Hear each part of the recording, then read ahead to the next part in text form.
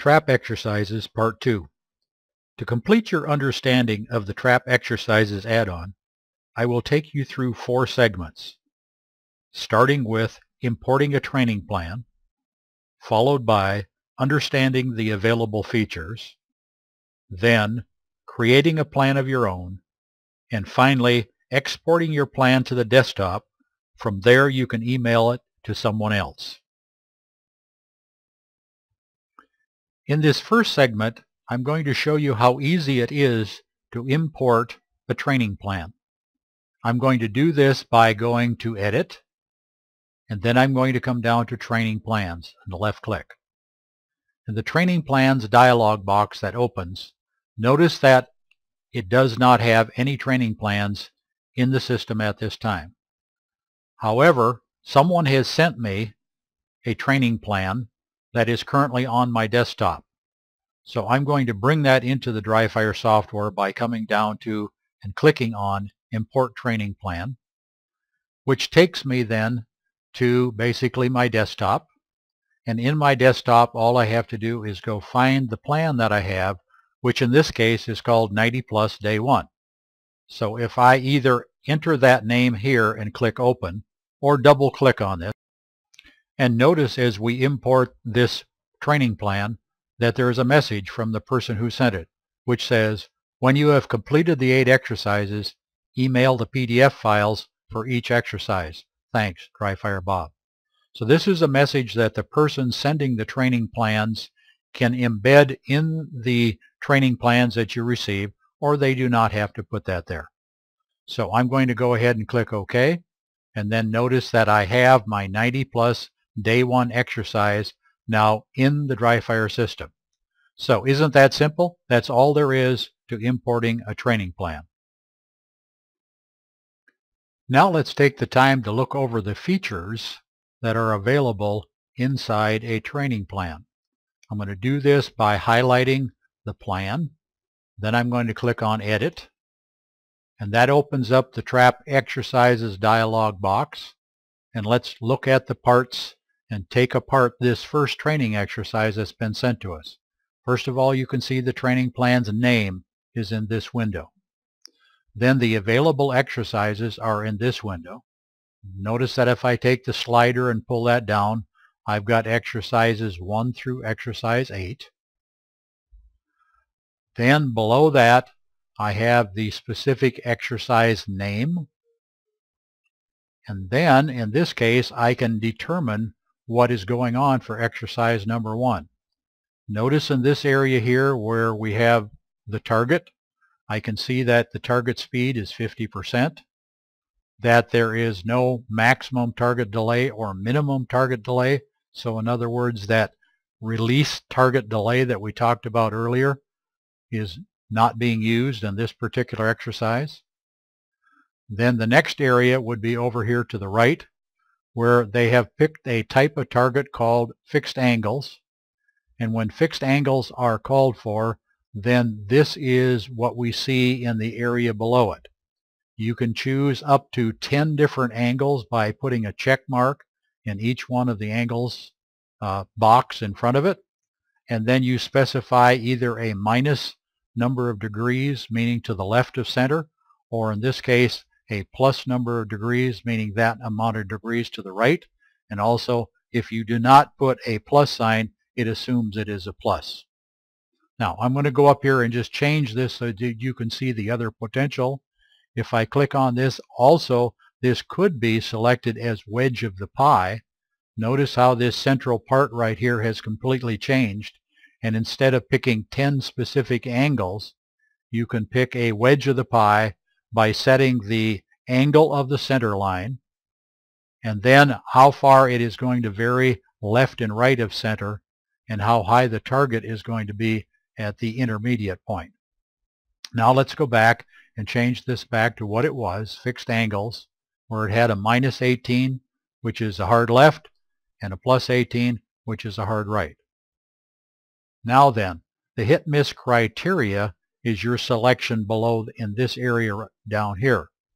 Right now, it has in it, based upon pellet energy, parentheses default.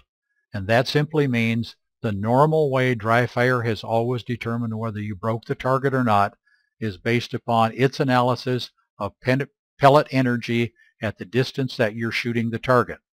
Now, in the trap exercises, for training purposes, we have developed another method of determining what it takes to break a target.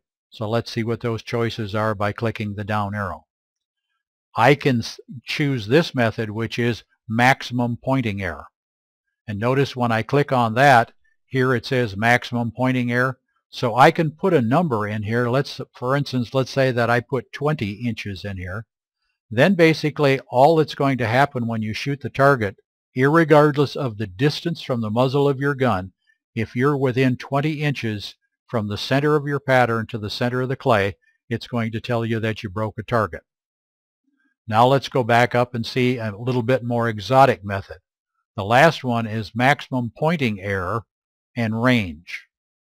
So besides being able to say how close you must be to the target with the maximum pointing error, you also get to choose that how far the target is away from the muzzle of the gun. And in this case, it says the hit must be between 25 yards and 35 yards. So it's completely up to you how you determine what a hit is. And if you're working, for instance, towards being able to break 100% of the targets, and your final goal is your pointing error has to be within 7.5 inches, you would put in 7.5 inches here. And if you're using 8.5, then this number right here, you're going to want to make this 26 yards and make this distance 33 yards. And then what you're telling dry fire is really the truth. If you are always never more than 7 inches from dead center, and you shoot the target between 26 yards from the muzzle of your gun and 33 yards from the muzzle of your gun, you will break 100% of the targets. So you can see the power of this hit criteria area up here, where you are not completely relying upon, based upon pellet energy.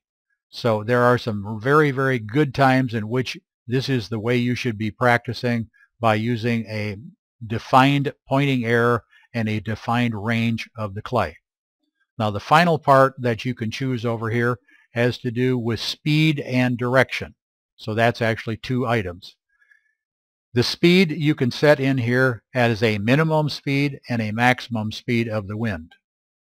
So if you say over here that the minimum speed is 10 miles an hour and the maximum speed is 30 miles an hour, then what dry fire does is on every target that you're going to shoot, it will pick a wind speed of somewhere not less than 10 and not more than 30 miles an hour, and apply that to the angle direction that you have said. And down here, we're looking at 270 degrees, and that, according to dry fire, is west. So the wind would be blowing for you from the left to the right. 0 degrees is straight ahead of you, 270 is to the left, 90 is to the right, and 180 is behind you.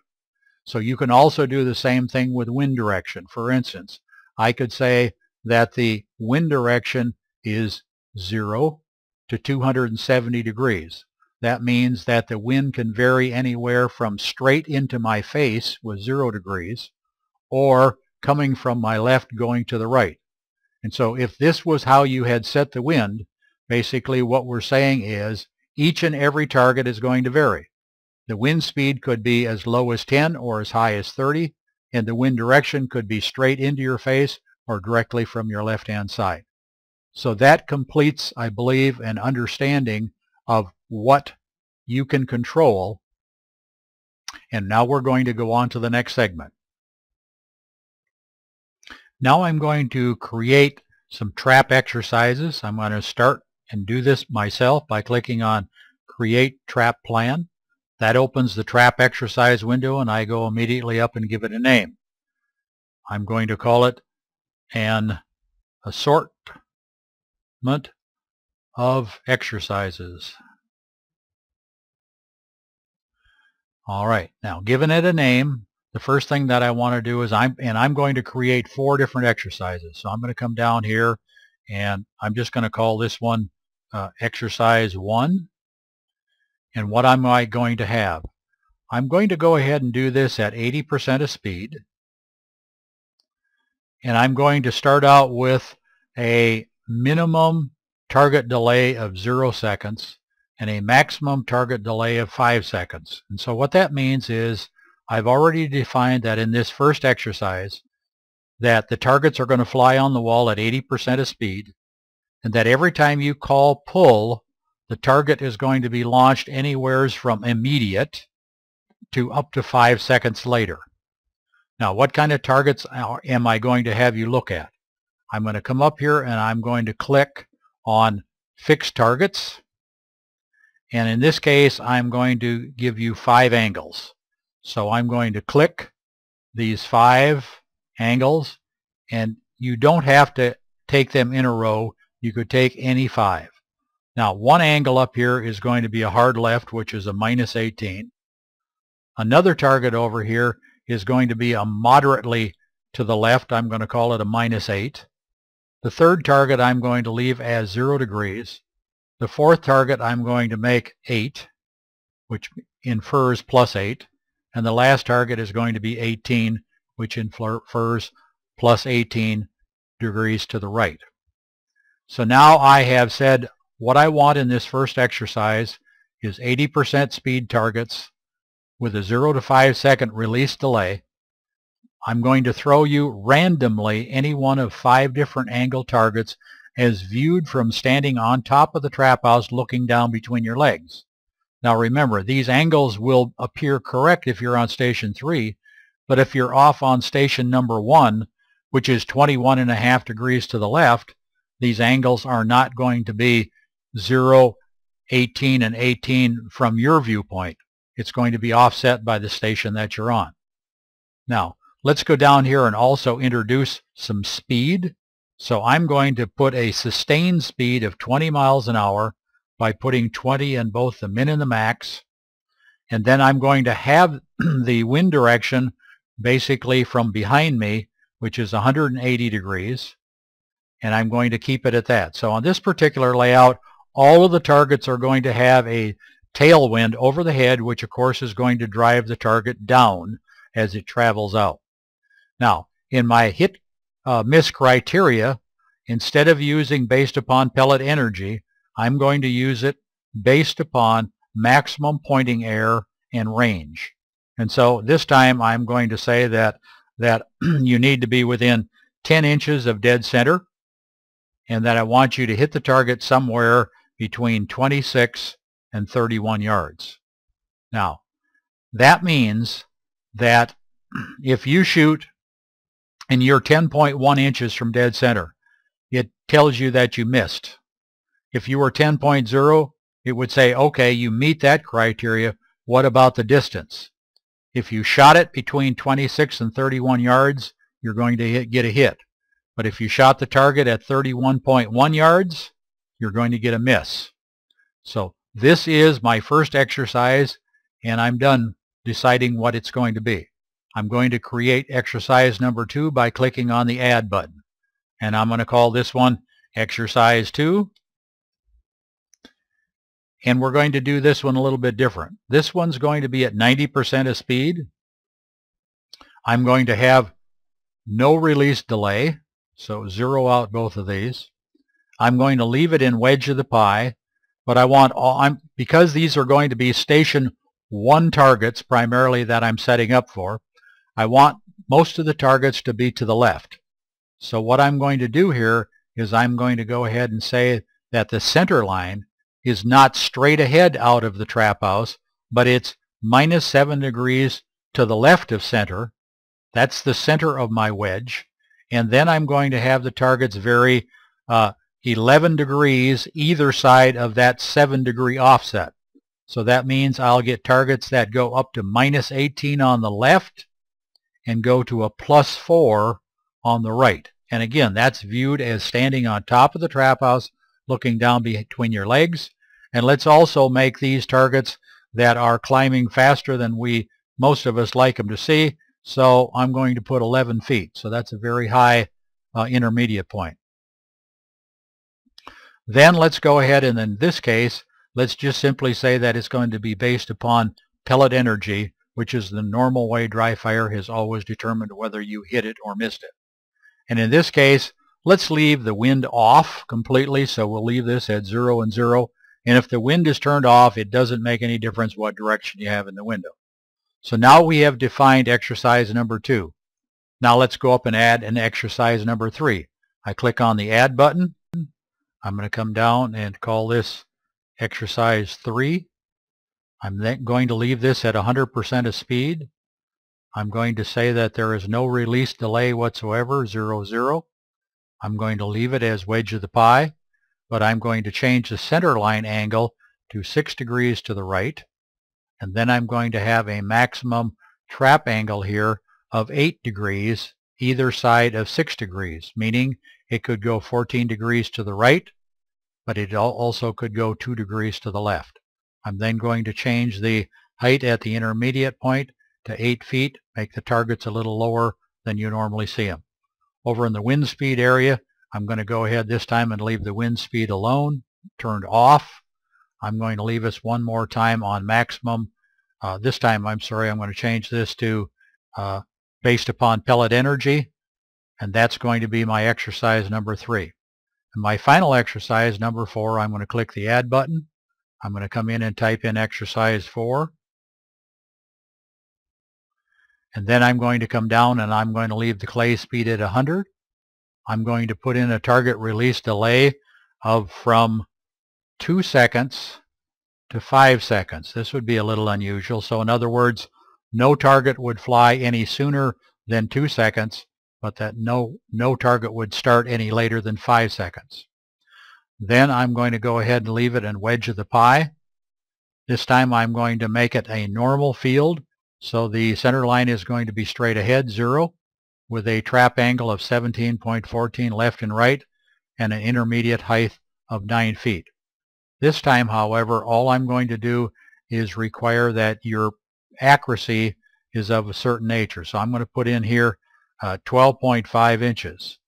So what I'm saying now is that if you shoot and the center of your pattern is within 12.5 inches of the center of the clay, it's going to record that you had a hit. And that completes the 4 exercises, and I hope now that you understand how to go ahead and create an exercise. And all I have to do at this point then is click OK. Takes me back to the previous panel, and notice up here, here is my new plan called an assortment of exercises. And the final thing I promised to show you was how to export something that you have created that a friend of yours or someone you're coaching would need. So you simply need to come to your training plans area and click on the one that you want to export, such as an assortment of exercises. Then you want to come over to the right-hand side here and click on Export. And then it wants to know where you want to export it to. And the easiest thing is to let it go to the desktop. And now you need to give it a name down here. So we're going to call this an assortment of exercises. And you're going to click on the Save button. And when that happens, you get a choice up here of whether you want to enter this information or not. But what this does is if you will enter your email address in here and then enter some textual information in here, it basically, when you send your email to the person you're passing your creation on to, it will have your email address embedded into it and the information that you want them to see, such as askbob@dryfireus.com, my email address. And down here, I might want to say, for instance, send me a copy of the PDF files that you created after shooting each exercise. So you do that, and now when you click OK, you'll never see where this information really goes, but it will be in the email folder that you send. And we have basically been through every possible thing except duplication. And if there is a need or an easy way, for instance, if you want to change this assortment of exercises in some minor manner, you might want to come up here and highlight it, click on duplicate, and then on that second copy, you can open up that second copy in the edit fashion and go ahead and then select exercise number 1 and make some changes to it. And that's an easy way that you don't have to start from scratch on everything. So now you know everything there is to know about trap exercises. I hope that you feel comfortable about using them. They're a very, very powerful tool, and it should help your training. And that's it from Dry Fire Bob.